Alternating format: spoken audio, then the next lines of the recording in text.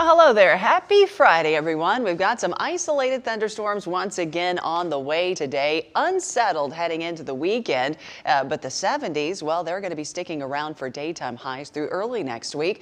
Let's get you caught up. Very early this morning, dry, but you can see we've got some rainfall heading our way, both from a system from the south and another one from the northwest. So as we get you in a little bit closer here, 4:30 this morning, of course, we are dry, but that will change. Let's take a look at tomorrow. If you live in the yellow, and I know, I guess if you have friends or loved ones really that live in the yellow, say basically from Columbia onto the coast, you've got a medium threat tomorrow. Some of those thunderstorms we're talking about could become severe. For our area specifically, that green just lets us know everyone in green has a pretty good chance of an isolated thunderstorm, but a low chance that some of those could become severe. So let's take a look as we go throughout the afternoon today. I think the farther into the afternoon we go, the better the chance for some of those pop-up showers and isolated thunderstorms will be. As we go into Saturday morning, a few showers out there, absolutely, but I think that'll be the drier time of the day. As we get into Saturday afternoon and Saturday evening, we'll start to see some of those scattered showers and isolated thunderstorms develop through Saturday night.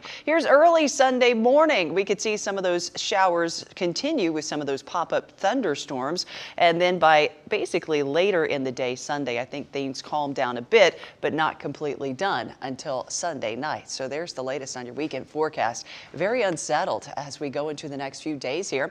Upper 70s today, tomorrow, Sunday, Monday looking nicer. Highs in the mid 70s. Partly cloudy skies. Late Tuesday, we'll start to see some of those extra clouds rolling in ahead of our next chance of rain heading toward the mid and latter part of next week.